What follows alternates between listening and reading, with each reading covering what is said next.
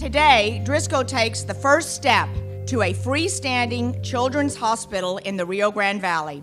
On November 16th, Driscoll Health System held a groundbreaking ceremony for Driscoll Children's Hospital, Rio Grande Valley. The new independently operated 8-story pediatric hospital will further the mission of Driscoll Children's Hospital founder Clara Driscoll to provide medical care to all the children of South Texas. We're bringing health care to this community, and it's going to be great for the kids that we serve. Kids like Jeremiah. At the age of 3, Jeremiah was diagnosed with congenital scoliosis that caused a curvature in his back. He was not a regular little kid. He would cry all the time that everything hurt. And he didn't even know where the hurting was coming from. He just knew it hurt, and it hurt everywhere.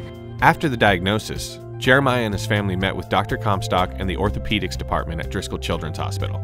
They decided together that surgery would be the best option to help keep his condition from getting worse. It helped with the curvature. After a while, I learned how to walk again, and it helped a lot.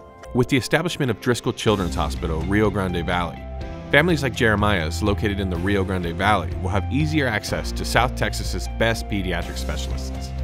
The Rio Grande Valley doesn't have a freestanding children's hospital, and our aim is to provide high quality care for children close to where they live, so they don't have to travel hundreds of miles away to get expert children's care. Most of them will be able to receive their care here with their families. Now it's a little bit closer to home.